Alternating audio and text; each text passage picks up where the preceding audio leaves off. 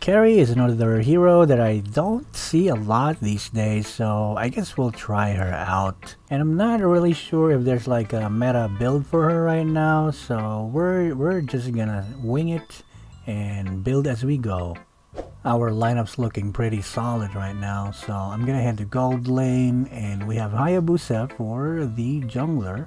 And we're gonna start off with this item, the magic necklace, so that we can build it into the mana boots. And we're just gonna focus on getting minions, XP, and gold, because I really don't want to fight any moon riding midgets when I still don't have any items. So the second wave is here, but I think I have time to at least get some XP and gold here from this jungle monster. And it looks like Kufra didn't like that, because I think Hayabusa needs all the jungle monsters that he can get. By the way, Chang, that flame shot that hurt a lot. I'm not sure what your point is. We're supposed to just farm and get gold here, you and I. And while we're talking about gold, this crab is looking tasty, if not for this thick panda in the way. So let me get back at this Chang, and this is the payment for doing a flame shot on my face. And it looks like she got a backup from North Korea, so let's get out of there before we get nuked. In the meantime, I would like to be as annoying as I can here, because if they push me in my tower, they might dive me. And it looks like my teammates decided to start the fight, so don't worry, I'll make sure that I get some hits here. Oh,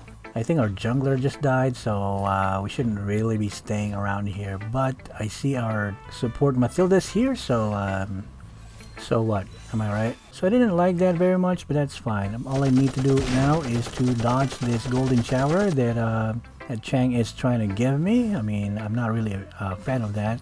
So why don't you keep that to yourself, little lady? So this is my life. I mean, I'm just gonna get pissed on by Chang here for the entire game if I don't overpower her. It's a good thing I hired a jumping mummy guy in advance. And this guy doesn't care if he goes to jail by hugging little kids. So thank you so much for your sacrifice.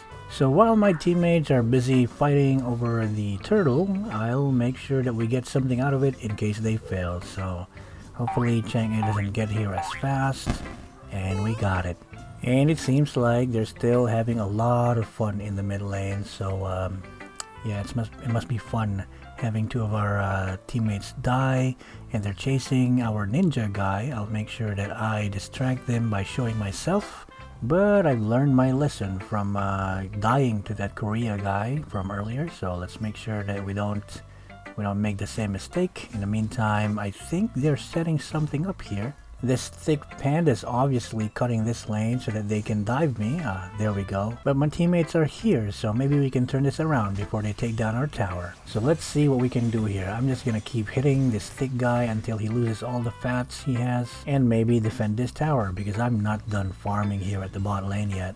So my teammates are trying to start a party again without me in the mid lane. I see in the map Matilda jumping in, Kufra jumping in. Meanwhile, I think I will just try to get this turtle, because it's not looking good for our teammates. If they get wiped out, at least we still have turtle soup to offer them once they resurrect. So this is kind of taking a while, but I'm sure that their sacrifices are not going to be in vain, because it doesn't look like anyone's coming here to steal this from me. There we go. And also I see X-Boy here, very low on HP. If I can take off his shield, then he would just get away in that direction. And now we're getting chased by a wild animal. We're not healthy enough to take on that bear, so let's just go back to base. So it looks like the enemies are trying to force our tower in the mid, so we'll just keep our distance. I see Kufra trying to take all the damage, but we gotta take care of the minions. Oh, but this panda wants to see if he can give us a nice massage. Alright, it's pretty good. I admit that being slapped to the face with a bamboo has a nice feeling to it, but the enemy team is still trying to take this tower, so why don't we fight back for once? We have some damage, and the healer man's gonna go down, and I'm totally gonna survive because I totally didn't die again to Yi Sun Shin because I was too close. If I can only get this X-Boy away from this tower, then we'll be good. And we lost that tower anyway, and I think I'm gonna get another session of massage, but if you're gonna throw some flames in my face while massaging me, I don't think I want that kind of service. And it looks like the enemies are trying to take down Lord. It's still full HP, so we just have to be patient But my patience has its limits, especially when this panda has been repeatedly targeting me for the entire game. And now I know why pandas are endangered, because they're so annoying. Oh, but it looks like my teammates are trying to wipe out the enemies, so there's only X-Boy left. Why don't we make sure that he rests in pieces so we can get this free Lord, and we'll be in a really good position in winning this game. And now the Lord is trying to push into the enemy's bot lane inhibitor towers. That's really good.